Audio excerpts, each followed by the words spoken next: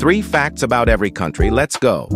Argentina is a land of extremes and has the highest and lowest points of the Americas, being Mount Aconcagua and Laguna del Carbon, tallest mountain and lowest point respectively in the southern and western hemispheres.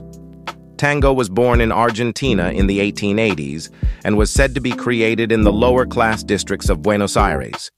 You will still see it in the capital today. Argentina is home to the southernmost major settlement, being Ushuaia, on the island of Tierra del Fuego.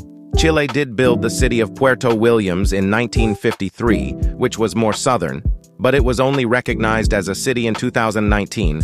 However, due to the small population, it is not considered a major settlement.